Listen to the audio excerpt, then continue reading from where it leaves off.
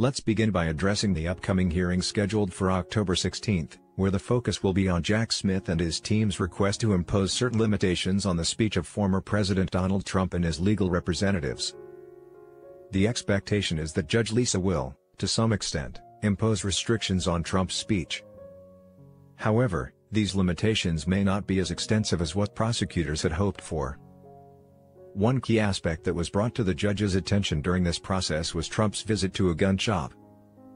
Prosecutors highlighted this incident to underscore their argument that Trump frequently makes inflammatory statements on social media and then attempts to backtrack through his spokespersons. This tactic was exemplified when Trump's spokesperson, Stephen Chung, initially stated that Trump had purchased a gun, only to retract that statement shortly thereafter, claiming that he didn't actually mean what he said. Prosecutors drew parallels between this incident and other instances where Trump made provocative statements, such as "if they come for me, I'm coming for them," or similar declarations. Their intention was to demonstrate that Trump is using his campaign as a shield while disseminating increasingly incendiary rhetoric into the public sphere. Now, let's shift our focus to the New York fraud trial, which is set to commence on Monday and is currently slated to continue through December. This behavior could potentially undermine the fairness of the trial. It's worth noting that this trial's schedule was established before Judge Arthur Engoron granted summary judgment in favor of the Attorney General on her primary claim. This claim asserted that Trump, along with his co-defendants, engaged in a persistent pattern of defrauding individuals in the financial markets, including their own lenders and insurance companies. They achieved this by presenting grossly inflated valuations of Trump's various assets.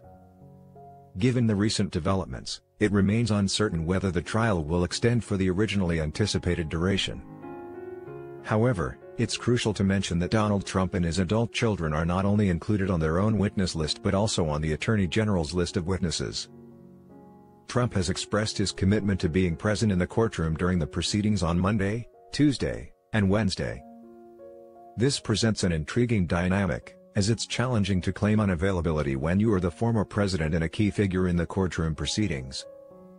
Shifting gears, we also observed the recent guilty plea in Fulton County, Georgia, by a defendant named Scott Hall. This development holds significant relevance because Hall's involvement spans various facets of the interconnected efforts to overturn the 2020 election results. One of the most striking aspects of his plea deal is its alignment with the charges against former Trump attorney Sidney Powell. Scott Hall's involvement in a scheme to break into election equipment in Coffee County, Georgia, raises eyebrows due to the timing. These break-ins occurred after January 6 and, in some instances, after the transfer of power to President Joe Biden. This suggests that those involved may have been seeking to gain insights into how Dominion voting machines operated. Such knowledge could have been leveraged to continue challenging the legitimacy of the election in other states, including Arizona, where audits were underway. Notably, Scott Hall also had interactions with other individuals, including a 63-minute phone call with Jeff Clark on January 2. This communication is likely to be of significant interest to prosecutors.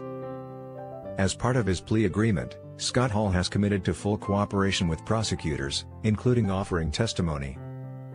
This development carries adverse implications for figures like Sidney Powell and Jeff Clark and, ultimately, could prove problematic for former President Donald Trump in ongoing election-related investigations.